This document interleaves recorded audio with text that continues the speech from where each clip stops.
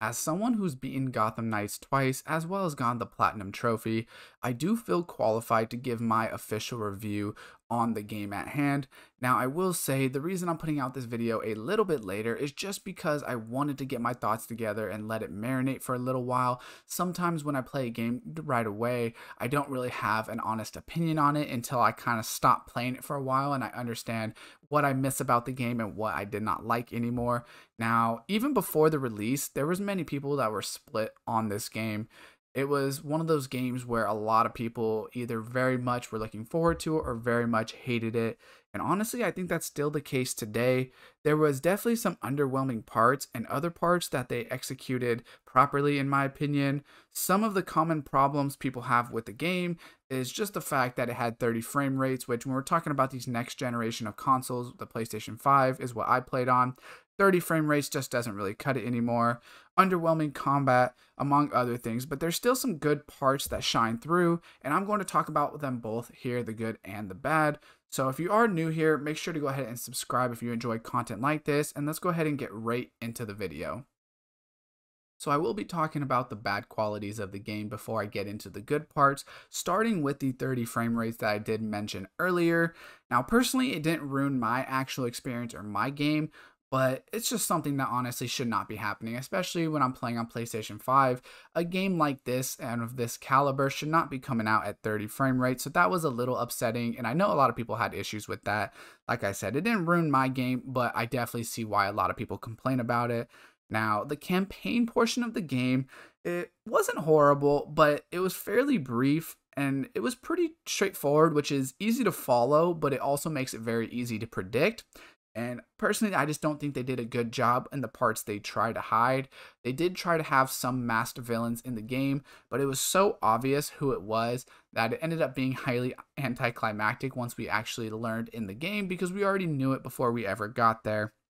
Now, the RPG armor and crafting portion of the game were cool, and I didn't necessarily have a problem with the grind. I never felt like I had to go way out of my way to get armor pieces to be able to keep doing the story, but I did say that I could just never get the right armor for my enemies, as each enemy had weaknesses and strengths, and it really just killed the flow of the game trying to switch my armor every time I wanted to do a side mission. And personally, this really only matters, I would say, on harder difficulties. If you're someone that played on lower difficulties, you probably never noticed it as you didn't really have to switch your armor. I know for myself, I did New Game Plus on an easier difficulty as I was trophy hunting. And like I said, I never really had to switch my armor. But if you're playing this on the hardest difficulty and having to switch your armor every single second, it gets kind of annoying. You really want to get armor that you can craft and stick with for a while as you play the game, not having to switch every 2 seconds. Now, the combat for me is one of the hardest parts to rate in this entire game, as my time with Robin was a lot of fun. I thought Robin was really good, it was very smooth, but as soon as I switched to other characters, I honestly lost most of the enjoyment of the combat system. It was very simplistic, but at the same time, it left a lot to be desired. It was really easy to learn, but as you get later into the game, there just really wasn't a lot to it. Early on, it was fun and exciting, but towards the end of the playthrough, honestly, I just wanted to be done with it at that point, as the combat just really wasn't doing it for me at that time. Now, I can at least give them some credit for the combat, as I will say all four characters were unique. My problem is 3 out of 4 I just didn't enjoy, but they all were very, very unique. So if you didn't like using guns, the other 3 didn't have guns. If you liked being acrobatic, you could be acrobatic. But obviously, everyone has different points of view on which characters they actually enjoyed.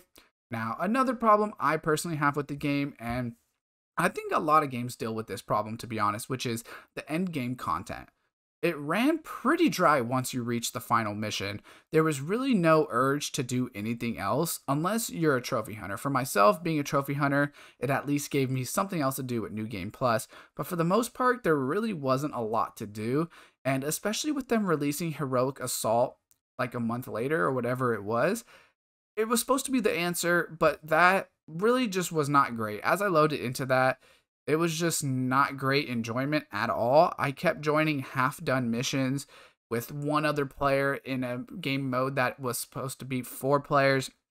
And I kept one-shotting enemies because since I was at the end game, I went into these early missions and it made me do these weak missions for no reason that I personally got no enjoyment out of because I was so much further in the game than what was brought out, which is really weird when they put it out a month later. You should be expecting people to already be far into the game, so they should have had a better system for that. In my personal opinion, I was very overscaled, over leveled, and it just really took out a lot of the enjoyment for me. Now, with all that being said, there was a lot of bad, but there also was still a lot of good things that this game created as well. The character dialogue, in my personal opinion, was great at times, and they had some really funny quips. It did make me chuckle. It was very entertaining. If you completed the same mission with four different characters, you got different responses for each as well, which I thought was a very important part of this game. As you know, I think a lot of people would have been mad if I got the same response from each enemy with the same or different characters, as each of them have different relationships with these villains. And I thought they did bring that part out a lot. I really did like the entertainment value that they did in some of the missions. The one that comes to mind for me is the Harley Quinn prison mission when you're chasing after, I do believe it's a unicorn, through the jail cells and there's some music playing. That part was awesome to me. Like when I played that the first time, I thought, well, this is amazing. And it just gave me such a rush at the time.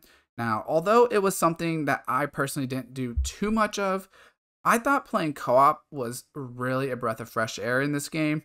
In the open world of Gotham, running around with a partner, being untethered, not having to stick right next to each other was really enjoyable, and it did bring a unique experience to gameplay. And also, they did a good job of increasing the difficulty. The only problems I have with the way they did it is the matchmaking part of it, and also not being able to close your lobbies, if that makes sense. Because I know for myself, sometimes I was either trophy hunting or I wanted to do something solo and some random person would join my lobby. Sometimes it's kind of fun, kind of cool, but other times it's one of those things where I should have been able to close my lobby. Maybe I could have, and I honestly just didn't know. I don't believe I could find anything on it. So I think that was one of the only problems. Is I think if they had a better matchmaking system for it, it would have been really good. But it was very fun the times I did play with people and I was ready to play with people. Now, the open world was also very impressive and was by far the most fun portion of the game. It never really felt forced, in my opinion, as I was doing some of the side content. If I wanted to go do a story mission, I could go do a story mission and I didn't have to touch the side content. But if I wanted to go fight crime, do some of the other side content like the Penguin or whatever the case is, I could do it at any time that I wanted. Like I said, it was never forced, but it also brought a way to go ahead and change up the game for yourself as you travel to each mission. The focus on the co-op and open world, it was pretty obvious that that was what they were focusing on in this game. And I do think they did a pretty good job of executing that portion of the game. I do think that they could have executed other parts of the game a little bit better, but with the co-op and the open world, it at least brought some enjoyment into my experience. Now, all in all, I will say I had a fun experience while playing Gotham Knights, but I could also see why there's some people that didn't have that same experience, as parts of the game were a mess and left a lot to be desired. I do feel like the Arkham series also overshadowed this game, as it was a comparison for pretty much every portion of the game, even before it dropped. Even though they said it wasn't the same universe, even though they said it's nothing like it, everything was compared to it. So personally, for the $69.99 price tag that I paid for it on the PlayStation 5, I give the game a 6 out of 10. I do think it could easily be bumped up to a 7 or 8 if the price would have been a little bit cheaper. For a game that was pretty short story-wise and doesn't really have a lot of replayability or endgame content, I personally do believe a price of $39 or maybe $49 would have been better, and I think it would be a little bit more worth it. Now, I do still believe it is worth a playthrough if you do enjoy these types of games. Maybe it's a game that you can purchase on sale when it does on sale, because it will at some point, or if it goes into one of the PlayStation Plus passes where you can get it for free, something like that. I do think it is worth a playthrough, as everyone I've personally talked to has enjoyed the game at least a little bit. So with that being said, make sure to go ahead and drop a like on the video if you did enjoy it, subscribe, and turn on that post notification bell. And as always, I will see you guys in the next video.